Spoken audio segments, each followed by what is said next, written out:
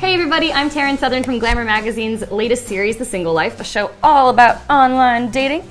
Now when it comes to meeting someone in person for the first time, there's a lot of things you shouldn't say, and it starts at the front door.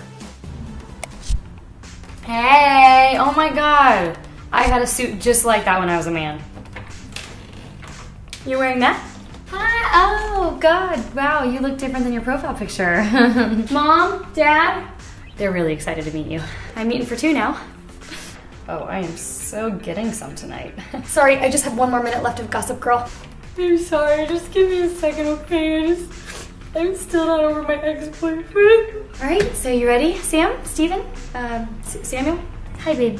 Yeah, I'm just going out with my girlfriends. Sorry, 1 minute. She can come, right?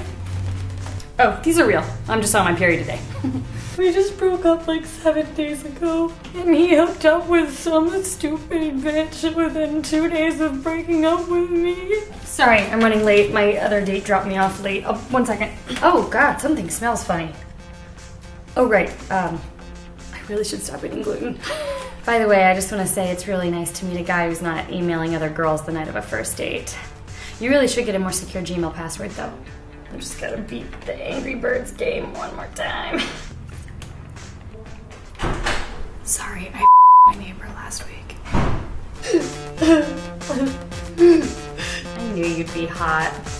Like father, like son. I haven't slept with your dad. I have never slept with your he is my dentist. Breakups are the worst. So are you ready to go? Okay. So those are just a few things I would recommend you not say when he comes to pick you up at the front door.